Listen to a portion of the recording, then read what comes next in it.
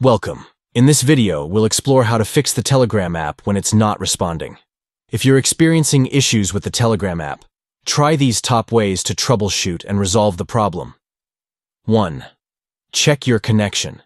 Ensure you have a stable internet connection, as poor connectivity can lead to the Telegram app not responding properly.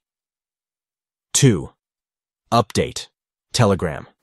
Make sure you have the latest version of the Telegram app installed on your device.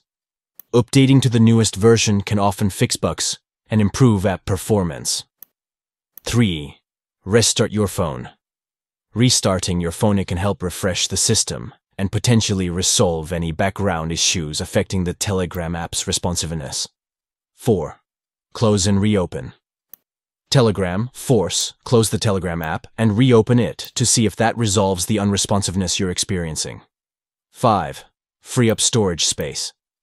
Check and free up storage space on your device, as low storage can impact the Telegram app's functionality. 6.